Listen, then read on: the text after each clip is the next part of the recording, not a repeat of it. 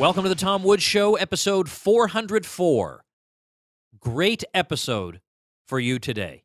Just a great episode. We're talking about conscientious objection to war and the tradition of conscientious objectors and what's going on with them today. What you can do if you are in the military and you've come to the conclusion that you simply cannot morally allow yourself to participate in this any longer. Where do you turn?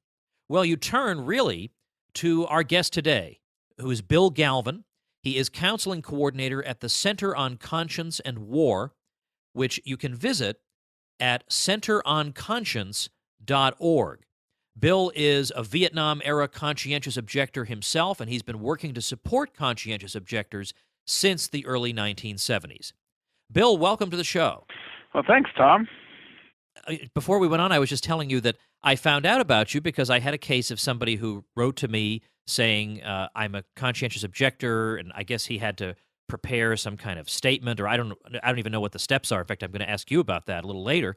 And he wanted some guidance, and he thought, since I'm anti-war, I must know all this stuff, and I didn't know the first thing about it. So I sent him to Daniel McAdams at the Ron Paul Institute, and I said, what do I do with this guy? And he said, you've got to send him to Bill Galvin. He is the best. He'll know exactly what to do. And so then when I looked at your website, I thought I would be an idiot not to have this guy on my show. This is very interesting to me, the whole history of conscientious objection. You, of course, yourself were a conscientious objector. I guess I want to ask, I do want to get into the history and where does this all get started in U.S. history, but I'm just so compelled by your own story and by the Vietnam era that part of me wants to know, given that there was so much opposition at that time, given that people were actually drafted, unlike today where people are volunteering for the military, people were drafted at that time, why didn't millions of people claim conscientious objector status? What was the obstacle to that? Well, first of all, there were lots of conscientious objectors. There were, I think, like 175,000. So there actually that's more than I thought. Okay. Yeah. Okay, I didn't realize there was so many. But part of it is the law is somewhat restrictive, okay? The law, I mean, and the law is broader now than it was throughout most of Vietnam, okay? But the law that was passed, actually the law that's still in effect is essentially the law that was passed back in 1940 for the draft during World War II. And the law that was passed back then said that to be a conscientious objector, you had to be opposed to participation in war in any form because of your religious training and belief. And so that restricted it from a lot of folks. For example, if you weren't religious, you didn't qualify. If you thought, well, I know this war is wrong, but I don't know that I can say absolutely all war is wrong. You didn't qualify. Okay, so you pretty much had to be a Quaker or something. Well, almost. Sort of, but not quite. Okay, that's interesting because that goes back even further in the history because during World War I, the law said you actually had to be a member of a church that prohibited its members from being a part of war or the military to qualify. And that church had to have this as a policy before the draft law went into effect for World War I. So it was very restrictive. And to be honest, the law in 1940 was more broad because it allowed for an individual to say, this is my belief. You don't have to necessarily belong to a particular church. I see. Okay. Now, what happened during the Vietnam War? There was massive resistance in many ways. The non-registrants for the draft were at least 500,000. There were hundreds of thousands of people who went AWOL from the military and things like that. And what happened was some of these conscientious objector cases actually broadened the definition of conscientious objection. It started with Dan Seeger. One of the questions on the forum at the time was, do you believe in a supreme being? And Dan Seeger, he considered himself religious, but he'd said, that's not how I think of God. So he said no to that question. And the draft board turned him down, and ultimately his case went to the Supreme Court. And the Supreme Court decided that you didn't have to believe in a supreme being to be a conscientious objector. And that happened in 1965. Okay, so then in the late 60s, when I was dealing with it, one of the questions on the forum was, explain how your beliefs are religious. And so I remember I played this stupid game where I looked up religion in the dictionary, and I explained how Christianity fit within that definition, which was kind of stupid. And I was like so compliant back then. But anyway, along came Elliot Welsh, who around that time, who said, I'm not religious. And now, he essentially believed the same thing that Dan Seeger believed. But Dan said he was religious. Elliot said he wasn't. And they went to the Supreme Court again. And the Supreme Court basically said that ethical and moral beliefs qualify as well as religious beliefs. So we've had that. So that was a major breakthrough, and that happened in 1970, I think, 70 or 71. So that was at the end of the Vietnam period, but that did open it up quite a bit, okay? But you also had this business of everybody objecting to the Vietnam War as opposed to, all war, or, the wording in the law is war in any form. And there were court cases about that, too. There were people who were objecting to the Vietnam War primarily and who were applying, and they were getting turned down, and their cases went to court. And probably one of the most famous courses is the Gillette, one of the most famous cases is Gillette, and I think his name was Guy Gillette. And when he lost his case, okay, they decided that he was what they called a selective objector. He objected to some wars and not others, and so he didn't qualify. But in that case, the Supreme Court said, and this is a direct quote, unwillingness to deny the possibility of a change of mind in some future hypothetical circumstances may be no more than humble good sense, and it casts no doubt on the claimant's present sincerity of belief. So we were able to, take that and try to interpret this as widely as possible. And so some of the, like one of the quote that I've used many times, it was out of the Handbook for Conscientious Objectors that came out, and that got revised in the early 70s. And we said, and this is what we said, some will fight only when Allah commands, but Allah remains silent. Some will fight only in Armageddon, which seems to always lie in the future. Some would fight if there were no nuclear weapons, but there are. Some would fight if certain theoretical criteria could be met, but they can't be. In the meantime, these people may find themselves conscientiously opposed to participation in war in any form, and can say so honestly. Okay, so we're doing all we can to broaden the definition to make it as inclusive as possible for real people who are facing these crises of conscience. But I think the common thought throughout our culture, and it's perpetuated, I think, because especially the military, but in general our culture doesn't want to try to, affirm conscientious objection so much, is that if you really, the only people who really qualify for this are like Amish and people like that, and it Right. doesn't really apply to real people. Right.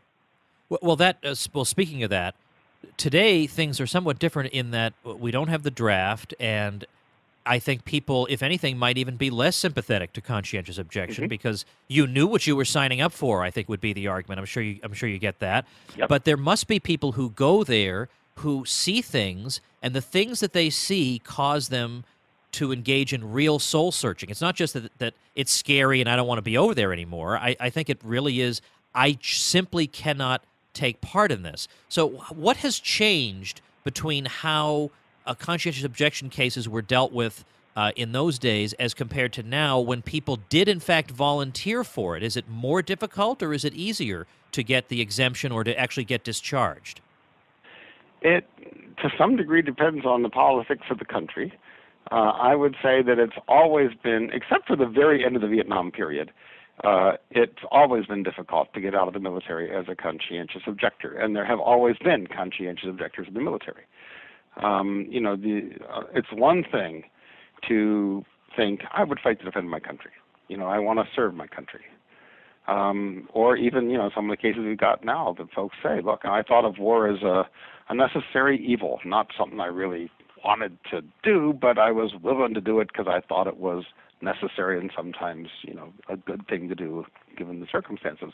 I end up here in a culture that's trying to get me all excited about killing people, even celebrating killing kids and babies, and that just struck me as wrong. This is not, this is not the way I was thinking about war. I thought of war as a necessary evil, not something to be excited about and celebrated.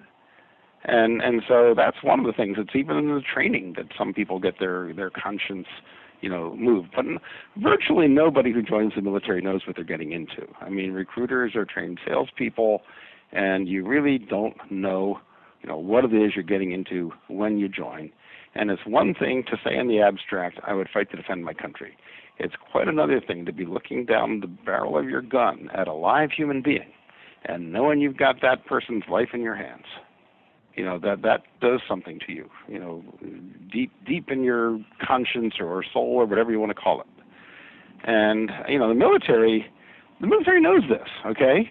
Their own studies found, I don't know how well folks know this, but General S.L.A. Marshall, who was the official Army historian for World War II, in his research found out that in many units, most units, fewer than 25% of the soldiers were shooting their weapons at the enemy to kill people.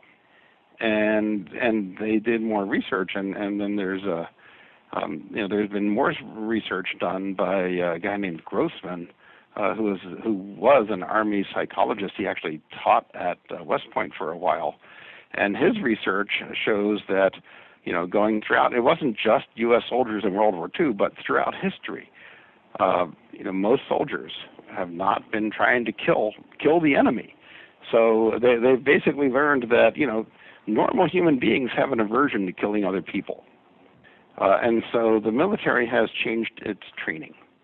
And it's now, specifically focused on overriding the conscience, overriding, this innate sense that it's wrong for me to kill somebody. And so the troops are more lethal now than they used to be because they've gone through that training. They call it, reflex training, where you just shoot your weapon as a reflex rather than, thinking about whether this is something I should do or not. But the problem is the conscience is still there. The conscience is strong. And we're seeing, the statistics in recent years. I mean, suicides among active duty soldiers are at an all-time high, roughly one a day. And, the suicides among veterans, 22 a day, 22 veterans a day kill themselves. Yeah. And from our observation, this is directly tied in with the fact that military training, getting folks to do these things, it's designed to just override your conscience. I mean, your conscience is still there, and it's going to come back, and you're going to have to deal with the reality of what you're doing. Well, suppose somebody is in that situation, as indeed this correspondent of mine is. What does he do? I mean, of course, he can contact the Center on Conscience and War and be guided through the process, but tell us, what is that process? Sure. I just should mention that. The Center on Conscience and War, we've been around 75 years, and you can Google us, centeronconscience.org, and our toll-free number is 800-379-2679, and we're probably the best group in the country for helping such people. And I would say, it's a lengthy process. It's not easy. It starts with submitting a written application, and the application has like 20-some questions on it, but there's about 6 or so that are really the important ones that deal with, what is it that you believe, how do your beliefs develop, and how do your beliefs influence your life? Those are the key questions. And they have to show how their beliefs have changed since they joined the military. Obviously, if you knew you were opposed to being a part of war, why would you join the military? And, but for a lot of folks, actually, almost everybody, there's something that happened in their military service that triggered this. Sometimes it's in training, sometimes it's on the battlefield. It's different for everybody. One of the guys we had a couple years ago, who was, a very sincere libertarian, he was in the Navy, and they were on international waters and encountered a ship where they had to search the ship, and that included going through the personal belongings of the crew of the other ship. And that so offended his libertarian, mindset that that's what triggered his thought process and got him thinking about, what he was a part of. So it's different for everybody. I've worked with conscientious objectors who were part of military, activities that he says it's only a matter. They said it's only a matter of luck that we did not start World War III. Obviously the folks who, are on the battlefield and kill somebody or see their best friend die. And one of the guys we dealt with a couple years ago was an interrogator at Abu Ghraib. And he was a conservative Christian and a very sincere Christian. And he said, most of the people that we interrogated, they were just like in the wrong place at the wrong time and got picked up somehow. And they had nothing to do with terrorism or, Al-Qaeda or anything like that. But one day I had a genuine, Islamic jihadist. And he told me that if he could, he would kill me. And he said that he was at peace with himself because he knew that what he was doing was the will of Allah. And then he challenged me on my faith. He said, do you have that kind of peace in your faith? I mean, Jesus talked about loving your enemies and turning the other cheek. How do you feel about what you're doing? And this guy said, at first, this really offended me, that this Muslim would even be trying to talk to me about Jesus. But the question wouldn't go away. And he could cite that interview with that jihadist as his crystallizing moment. So it's different for everybody, and that's part of what we do here at the center is when when they get in touch with us is we listen to their story, we help them, tell their story in the best way they possibly can, because the legal issue is, what do you believe? Well, how do you prove what you believe? It's kind of hard to, but when you talk about experiences like that one, then you can see, wow, I can see how that could affect you. And I'm sitting here thinking about all these different stories, as you say. It hits people in different ways, and you can't tell what's going to affect what person in what way. But I bet the testimonies of people, particularly those who would care to share them with a broader audience, if you were to write them down and compile them into a free ebook, it would be a quick and easy way to promote what the center is doing, get the word out about the center. I'm all for the free ebook that more or less writes itself. If you get people who are interested in sharing their testimony, you can collect 10 or 12 of them. You have a little book, and this can maybe be used for fundraising. I'm just thinking out loud here.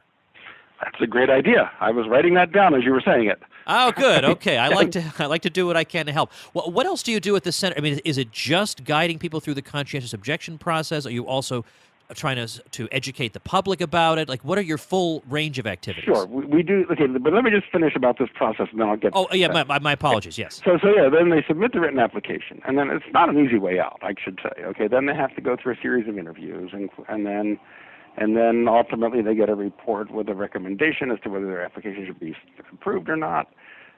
We get then it comes back to the conscientious objector, and then if necessary they can write a rebuttal, which we can definitely help with that. Their application is theirs. We can't really do that for them because they know what they believe better than anybody. But with the rebuttal of of what happens with them, we can help with that even more. And then it just goes through the process and ultimately goes to the Pentagon level where it gets ultimately decided. So when somebody makes these statements, a lot of folks in the chain of command of the military are reading them, and we think that's pretty important for raising consciousness level throughout the military. But the other issue that sometimes becomes difficult is the process takes at least 6 months, could take a year, even longer, and during that time you're still in the military. And you've officially, publicly stated, my conscience won't let me do this. And yet you're still required to obey orders and things like that. And so that often also runs into problems. And so we do, at various things, we try to do what we can to help folks who are, dealing with those kinds of problems. So there's a wide range of things we do in terms of the conscientious objector process besides help people put together their application. But beyond that, yes, we do. We do some general outreach to educate the country about conscientious objection, to encourage young folks to think about what they're really getting into if they're thinking about joining the military. And in fact, yes, we're actually recording this. I know it doesn't play till next week, but we're recording this on May 15th, which is International Conscientious Objector Day. I found that out, and if I had known in advance, I would have made sure this was today's episode. Well, but we had an event. We're in D.C., and we had an event last night at Busboys and Poets, which is a restaurant that has a political forum, an extra room that has all sorts of activities in there, and we actually had 3 conscientious objectors tell their story. We had some great music, and we just had kind of a celebration of conscientious objection last night. I would be remiss if I didn't ask you before letting you go if you feel comfortable saying something about your own experience as a conscientious objector. Sure. Well, I was a conscientious objector back during the Vietnam War facing the draft. My draft board was Catonsville. People who are old enough may know what that means. I don't know if you've heard of the Berrigan brothers, the Catholic priests that... Oh, I sure have, yeah. Okay. Well, that was my draft board. So they didn't like people like us, okay? So my draft board turned me down, and in the end, I lucked out, and my lottery number was high enough that they did not draft me, but it came close. But they asked me. I remember that very vividly. I'll never forget this. That's probably one of the reasons I still do this work, is because I remember this so vividly, and I remember the help I got. They asked me. They said, "Well, what if we turn you down and we draft you?" And I remember saying, "Well," my mind was racing at that point, and I remember saying, "Well, I know I can't go in the Army. I don't think it would be responsible to leave the country, so I don't see going to Canada as an option, so I guess that means I'll go to jail." And I said that thinking that I just might be going to jail, which, kind of scared me. I was 20 years old or something, and, that didn't exactly excite me. Now I now know a lot more about it than I did then, and I'm fairly certain I would not have gone to jail had I not lucked out with the lottery. But at the time, that's what I was thinking.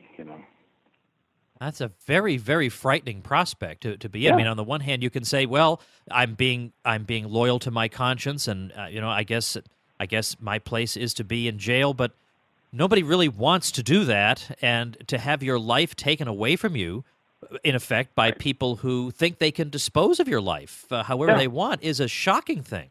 Mm-hmm. So here you are doing what you are. I'm not. I can't tell you what divine providence has in mind for you, but you sure seem to be doing the thing that you're supposed to be doing.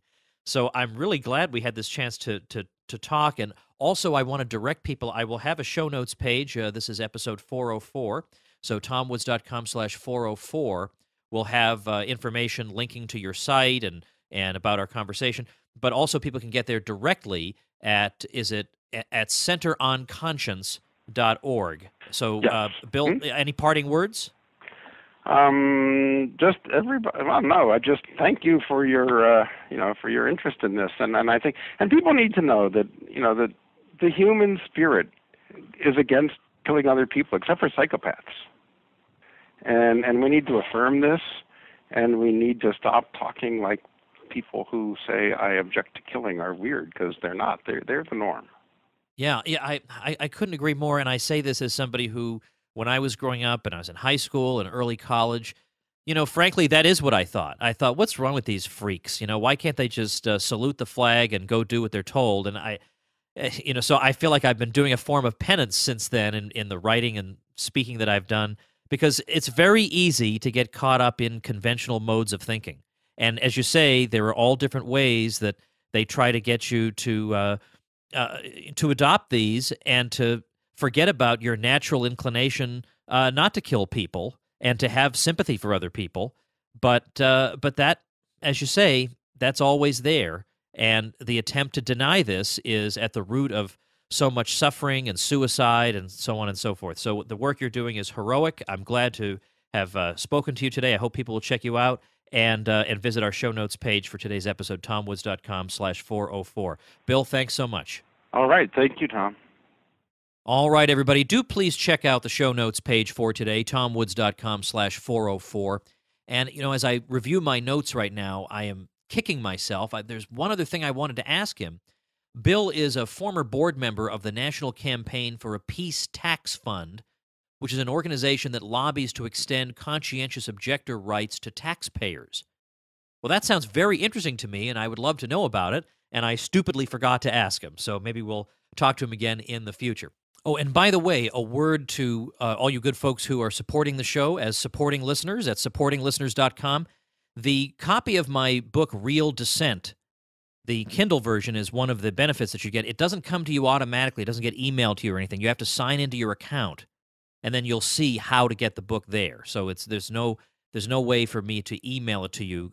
Amazon doesn't allow that. If you go through their Kindle program, they won't actually let you email copies of your book to people. You have to basically buy the book for everybody, which is more or less what I do. So you have to sign into your account, and then you'll see you just have to enter your email address, and it'll get to you shortly thereafter. So just please make note of that. All right, make sure you subscribe to the show on iTunes or Stitcher because I release a new episode every weekday. Can you believe that? Every single weekday? You get half an hour of interesting stuff. It's hard to believe, but it's true. You can get links to do that at tomwoods.com, which I hope you will visit because we've got copious show notes pages and lots of neat resources for you there. Thanks for listening. See you tomorrow. The Tom Woods Show.